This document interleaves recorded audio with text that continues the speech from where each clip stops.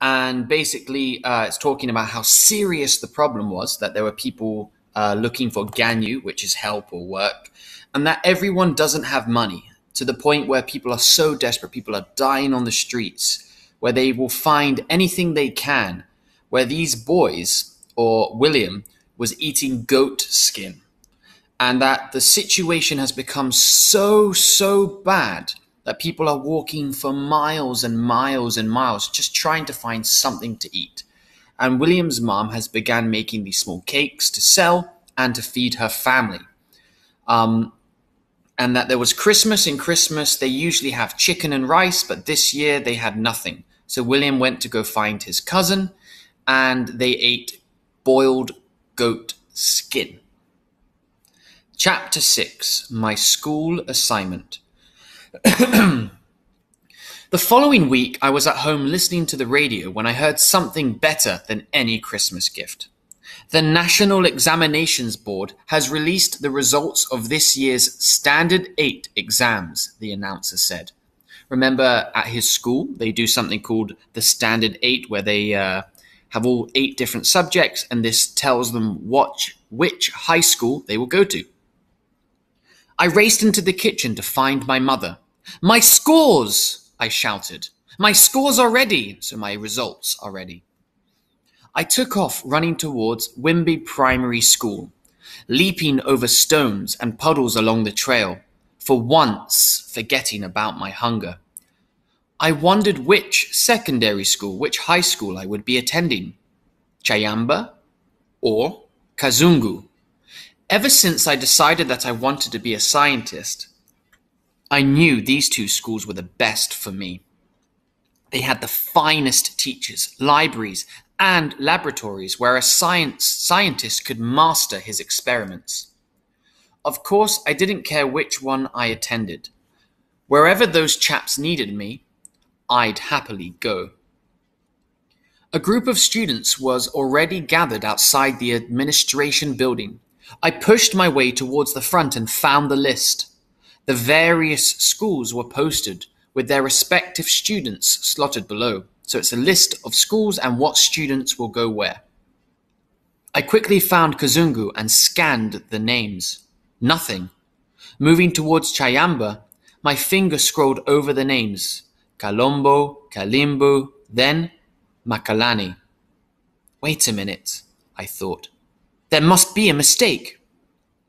"Here you are, Kangwamba," said a boy named Michael, who was one of the best students. "Your name is here, under Kachikolo." Sure enough, he was right. But Kachikolo Secondary was probably the worst school in the district. Like Wimby, it was just a community school and very poor. No science programs, no laboratories, no labs, just rain through a leaky roof. How can this be? I wondered. So he's the disappointment. He's not going to a school that's good. Then I saw the exam scores posted on the next board. Out of 5 subjects, I had only scored only 1 B. So A is the best, B is okay, C is not good, D is fail, basically, and E is terrible. I'd only scored 1 B in Chichewa, which was the easiest, which is their language. Everything else was marked C and D. I was going to Kachkolo because my grades sucked. They stunk. My heart dropped in my stomach. I imagined the long walk to Kachkolo, about 3 miles away. It was near a big tobacco farm. A river flowed nearby where Geoffrey, Gilbert, and I sometimes went fishing. The road was usually filled with mud, very dirty. Michael slapped me on the shoulder and laughed. "Congratulations! If anything, you'll become a great fisherman." The only good thing about Kachkolo was that Gilbert was also going. His grades stunk too. In any case, in 2 weeks, we would be walking along the same muddy road together. The new year arrived with steady rains that helped our maize to grow. The seedlings had sprouted well without fertilizer, and they still seemed healthy. By now, their stalks were deep green, and they were up to my father's legs, his shins. The rains made everything come alive. All across the region, the flowers bloomed and the forest and bushes blossomed. So there's lots of green everywhere. Everywhere you went, the land smelled rich and fragrant. It was all a cruel joke, of course, because nothing was ready to eat. So there's lots of flowers and bushes, but nothing anyone can eat. In the trading center, the businessman raised the price of maize to 1,000 kwacha per pail. The hungry people who'd long ago turned to eating gaga started getting sick when the traders began mixing it with sawdust. So remember, all these people are starving hungry. They're eating anything they can find. And the people selling the maize are now mixing it with other things so that they can sell more, but it's making people get sick. When this was discovered, that they're mixing the maize, an angry mob formed around the men. "I spent all of my money only to get a bellyful of sawdust," one shouted. "My children are at home vomiting. You people are criminals." The hungry people could complain all they wanted, but with no money in their pockets, they had no power. Several resorted and went to do crime. One afternoon, my mother arrived as usual with her cakes and set up her stand. Within seconds, a crowd of people came around, shouting and grabbing at all of her things. "I'll take 2, a woman said. "Give me 3, said another. In this chaos, my mother didn't notice that others were stealing cakes from her basin and running away. One man grabbed 3 cakes, but instead of running, he sat down and ate them right there. "9 kwacha, my mother demanded. "I don't have any money," he answered. That evening when she returned, her hair was wild and her face was full of worry. "They took almost everything," she said. And she was right. For dinner, there were only crumbs, so a tiny amount of food. As the price of maize continued to rise, my mother bought less and less flour.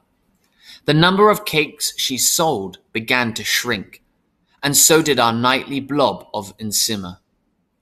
First, it was 7 mouthfuls, then 5, 4, 3. "Every time you put nsima in your mouth, add some water," she told us. "That way you trick your stomach." At dinner, supper, we kids were careful about our portions. We wanted to be fair. But my sister Rose, who was 7 years old, became greedy. Often she grabbed large handfuls of nsima and stuffed them in her mouth before anyone could stop her. "Hey, slow down," shouted Doris, William's sister. "Maybe you should eat faster," answered Rose. We were all becoming thin, especially the youngest one like Rose. My parents never scolded her for taking more than her share. But one night, Doris reached her breaking point. When Rose grabbed a big chunk of nsima, Doris leaped across the basin and began punching her in the face. "Mama!" cried Rose.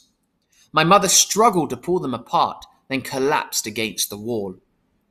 "Please," she pleaded, "I just don't have the strength." That night, we went to bed hungry again with the smell of food on our fingers. A smell that even the hottest water could not wash clean. The worse things got with the famine, the more I looked forward to school. Somehow being hungry in a classroom full of friends seemed a lot easier than being hungry at home. You know, when you get so hungry, you get in a bad mood. As the big day approached, I tried my best to get ready. The first problem I encountered was my uniform. Back when we still had money, my mother had sent me to the used clothing stores in the trading center to buy a white shirt, so where people sell clothes that they don't need anymore. Well, since my wardrobe only consisted of 2 shirts in total, I ended up wearing the white one a lot and got it dirty. Then we ran out of soap. Remember, there's no money anywhere. Back when the troubles began, we'd been using a bar of cheap Malui lye soap, which the whole family shared for bathing and for washing the clothes. When it finally ran out, we were too poor, too broke to buy another. We could wash our bodies with warm water and bangowi bushes, which is a type of plant, which acted like sponges. But a white shirt wasn't so easy to clean. I tried everything. I boiled it over the fire. I let it soak until the water was cool, then scrubbed until my shoulders were tired and sore. Nothing worked, so I started school with yellow circles around my armpits and a grey ring around the collar, which means it's sweaty, it's dirty. What could I do? That morning, I met Gilbert on the road so we could walk together. Gilbert, Bo? Bo. Sure? Sure. Fit? Fit. My friend, this is the day we've been waiting for. Indeed. We should get ready to be bullied by the older boys. Yeah, I think so. Who do you think will hit us first? That's just it. If an older boy approaches us and he's not too muscular, I say we deal with him straight away. Good plan. So who should hit him first, me or you? Definitely you. What a weird conversation. The 3-mile walk to Kachkolo took us over the hills and across the maize fields and past the dambos where we hunted as boys. Remember they would go hunting for birds? That was in the dambos, in the forest. The school sat in a valley surrounded by tobacco farms, where I watched tractors, so these big machines ploughing a field, and the few lucky men with jobs enjoying a day's work. Once at school, we gathered for the morning assembly. Our principal, Mr. W. M. Peary, who isn't the same guy that they were talking about earlier from his father's stories, stood before us dressed in a brown, threadbare suit. He was an older man with a bald head with no hair, except for a few grey hairs that grew around his ears. Mr. Peary started by saying how happy he was to see such promising students, and he was right. We were a good-looking bunch, and all of us were so excited to be continuing our education. In Malawi, which is the country they're in, secondary school was a privilege and an honor.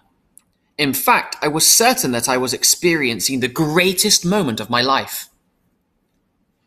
But like in any institution of learning, he said, this school has rules that must be followed. Every student should be punctual on time and dressed in the proper uniform. If not, punishment will be swift. After assembly was over, I was walking to class when Mr. Peary tapped me on the shoulder. What's your name? He said. I turned around and froze. William Trywell Kamkwamba, I muttered, unable to hide my nerves. He was nervous. Well, William, this is not the proper uniform. I threw both hands under my arms to hide my yellow stains, the dirt. But Mr. Peary was pointing at my feet. Sandals are not allowed, he said. We require students to wear proper footwear at all times. Please go home and change. I looked down at my flip-flops, which had seen better days. They were very dirty. The rubber connecting the sole was broken on one of the sandals, forcing me to carry a needle and thread in my pocket for emergency repairs, so his sandals are basically broken. I didn't have another pair of shoes at home. I had to think fast. Mr. Headmaster, sir, I said, I would put on proper footwear, shoes, but I live in Wimbe and we must cross 2 streams to get here, 2 rivers. And because it's the rainy season, my mother doesn't want me ruining my good leather shoes in the mud. He scrunched his eyebrows and thought about it. He considered this. I prayed it would work. Fine, he said, but once the rains are over, I want to see you in the proper footwear, shoes. My parents didn't have any money for school books either. In Malawi, the schools don't provide learning materials like they do in America.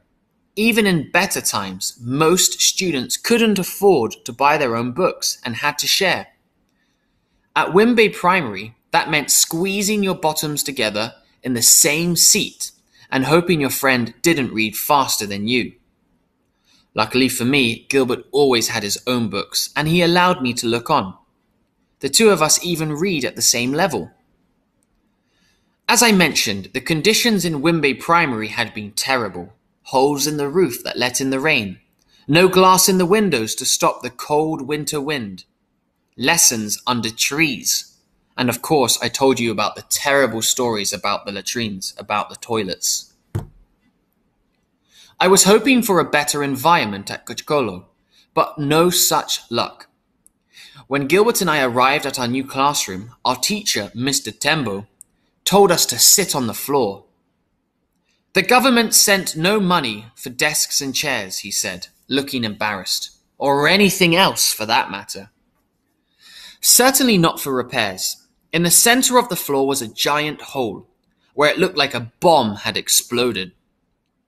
The walls were chipped and damaged and coming apart. A cold breeze blew through the broken windows. And sure enough, when I looked up at the ceiling, at the roof, I saw a lot of blue sky, so there are holes in the roof as well. To my delight, Mr. Tembo was a kind, soft-spoken man who was patient about problems and setbacks. Like most teachers in community schools, he lived in a small house next door with his wife and children. His clothes were old and a bit broken and ragged, and the small vegetable garden behind his house could hardly feed or sustain his family. But unlike the farmers, he received a meager salary that allowed for some extra grain during the hunger.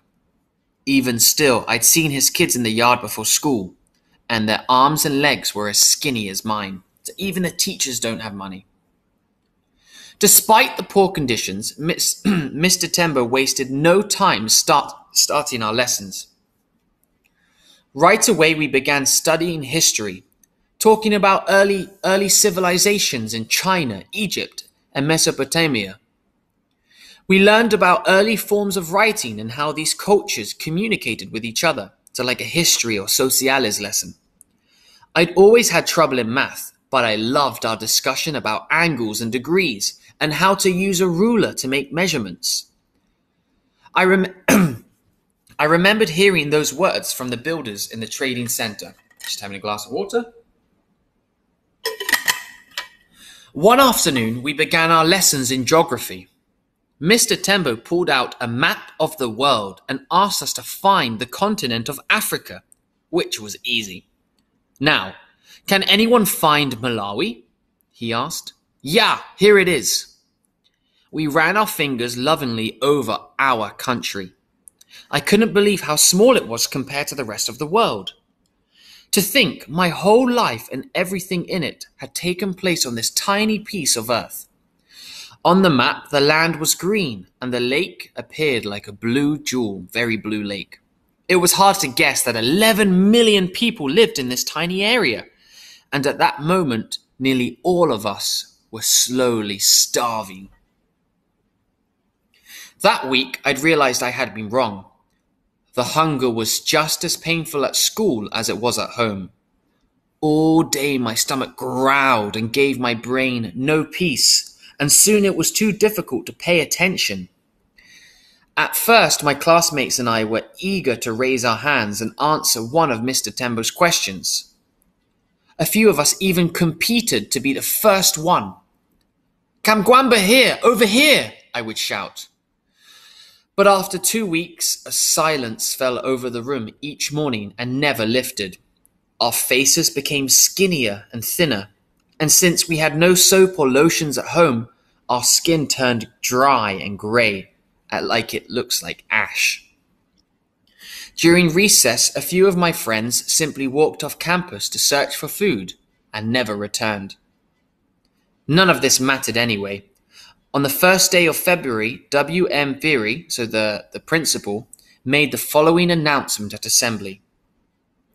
The administration is aware of the problems across the country which we all face, but many of you still haven't paid your school fees for this term. Starting tomorrow, the free period is over. So imagine all these families that can't even afford food. They also can't afford to send their child to school, and the government doesn't help.